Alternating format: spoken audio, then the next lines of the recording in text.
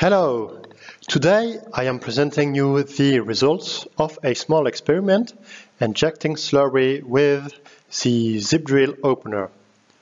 First of all, the test setup.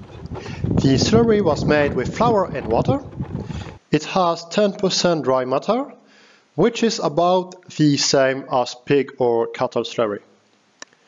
A watering can was used as slurry tank. It pours 10 liters in 9 seconds. The opener was the zip drill prototype 3.2. It traveled at 3.6 kilometers per hour and at 5 centimeter depth. It was carried out on grassland. So the test went well. The conditions were good, and here are the results. Considering a 25 centimeters row spacing, the machine injected 44 cubic meters of slurry per hectare. The slot is closed, but a few gaps remain open. Extra closing wheels of kits could enhance the closing.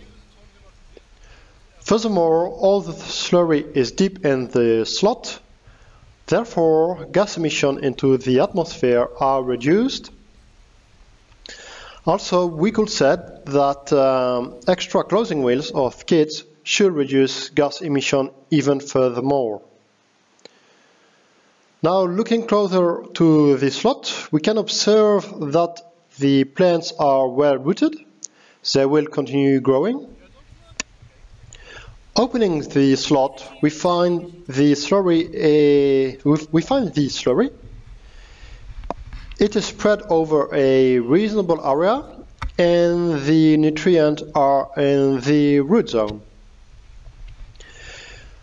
My conclusion: the zip drill opener is able to inject 44 cubic meters of slurry per hectare with reduced gas emission. It seems that slurry injection has potential to be more efficient and more eco-friendly. Thanks for watching.